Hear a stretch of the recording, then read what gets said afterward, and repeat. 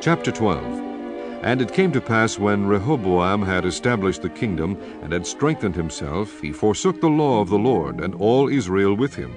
And it came to pass that in the 5th year of King Rehoboam, Shishak, king of Egypt, came up against Jerusalem, because they had transgressed against the Lord, with 1,200 chariots and 70,000 horsemen. And the people were without number that came with him out of Egypt, the Lubims, the Sukkims, the Ethiopians.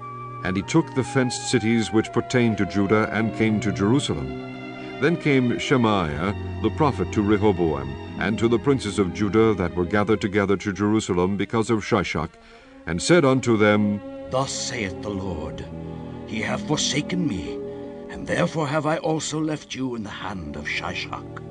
Whereupon the princes of Israel and the king humbled themselves, and they said, The Lord is righteous.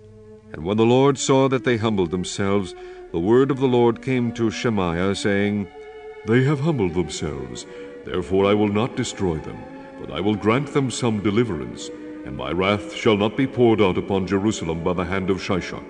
Nevertheless they shall be his servants, that they may know my service, and the service of the kingdoms of the countries.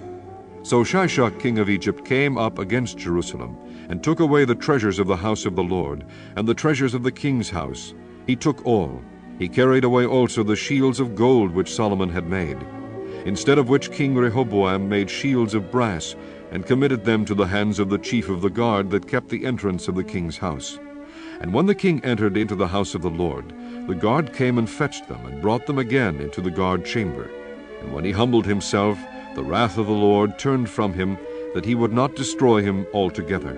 And also in Judah things went well. So King Rehoboam strengthened himself in Jerusalem and reigned, for Rehoboam was 41 years old when he began to reign, and he reigned 17 years in Jerusalem, the city which the Lord had chosen out of all the tribes of Israel to put his name there.